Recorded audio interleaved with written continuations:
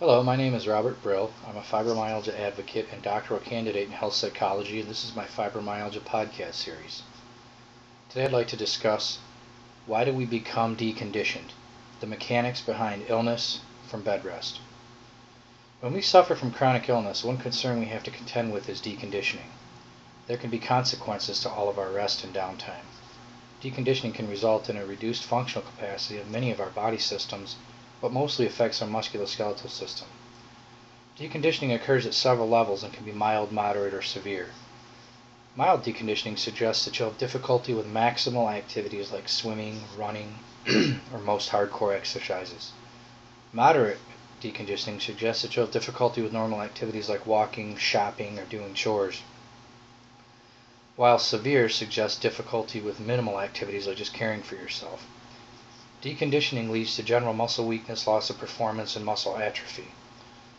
The pathophysiology of contracture development suggests that just within 5 to 7 days, the connective tissues are maintained in a shortened position. In less than 2 weeks, the muscle fibers and connective tissues adapt to this shortened length by contraction of collagen fibers and a decrease in muscle fibers. In 3 weeks, loose connective tissues and muscles and around the joints gradually change into dense connective tissue. After a short period of just a few weeks, you run the risk of bone density loss due to increased reabsorption caused by the lack of things like weight bearing, gravity, and muscle activity on bone mass. After 3 months, an increase in excretion of calcium in the urine and stool becomes present, and this reduces your bone density to about 50%. At this time, especially the long bones become diseased from their marrow outward, and risk of osteoporosis significantly increases. Heterotropic ossification can then occur, where the soft tissue surrounding the bones form into mature bone. Then cortical thinning occurs at ligaments. The joints become subject to flexion and contracture, cartilage degeneration, fusion, synovial atrophy, fibrofatty connective tissue infiltration, and osteoarthritis.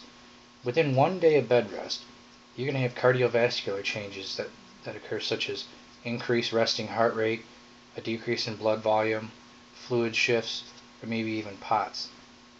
Deconditioning can then lead to GI issues like decreased appetite, decreased gastric secretions, constipation, slower rate of absorption, atrophy of the intestinal mucosa and glands, and a distaste for protein-rich foods.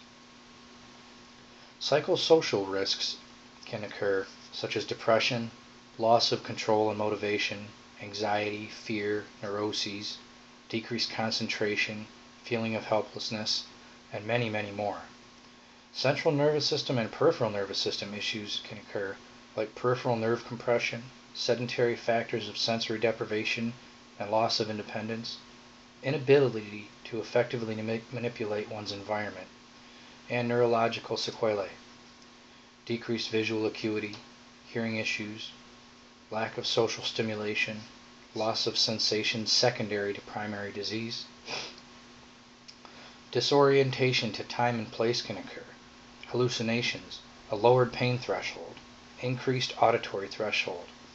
40 to 50% of elderly become incontinent after just 1 day of bed rest, and this can lead to immobility and environmental barriers. You can have endocrine changes occur due to the altered responsiveness of hormones and enzymes.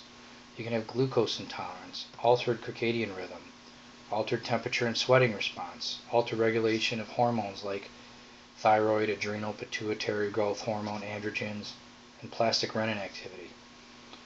By the 3rd day of bed rest, there are reduced insulin binding sites. After 2 weeks of bed rest, it takes 2 weeks to resume activity before the glucose responds to a normal level. To stay ahead of deconditioning, you should mobilize early. Change positions frequently, maintain functional position of your head, your trunk, and your arms and hands and legs and feet, and you should do deep breathing. Adequate coughing and adequate hydration are important. Active or passive range of motion exercises prevent pressure development. Adequate nutrition, proper skin care, maintenance of your continence. Progressive stretching, treatment of spasticity. You should remain stimulated, oriented, and social. Maintain a normal wake-sleep cycle. Encourage social visits and get outside. Maintain a general exercise program including strengthening, endurance, and coordination exercises. So much evidence exists about the impact of becoming deconditioned. Your illness may send you into a state of just simply doing less, but consider the above before you surrender to the lack of movement and become deconditioned. Thank you.